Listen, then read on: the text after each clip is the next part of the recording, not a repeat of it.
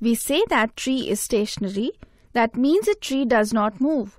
Similarly, a house, school, electric poles are all stationary objects which remain fixed at one place. On the other hand, a man, animals, ships, aeroplanes, etc.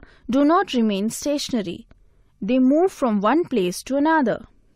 Therefore, the movement of body or objects is called motion.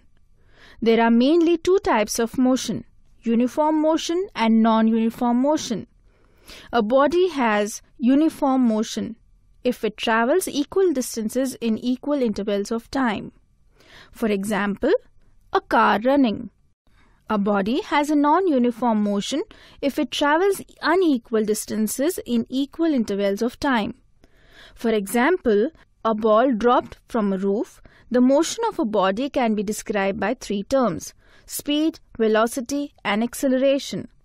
Speed of a car A is low and speed of a car B is fast. Thus, the speed of body gives us an idea of how slow or fast that body is moving. The formula of speed is equal to distance upon time. Velocity. Now we know the speed of car, but we can say in which direction the car is moving. The term of finding the direction of moving body is called velocity. Velocity of body is distance travelled by it upon the time taken. Distance travelled in a given direction is known as displacement.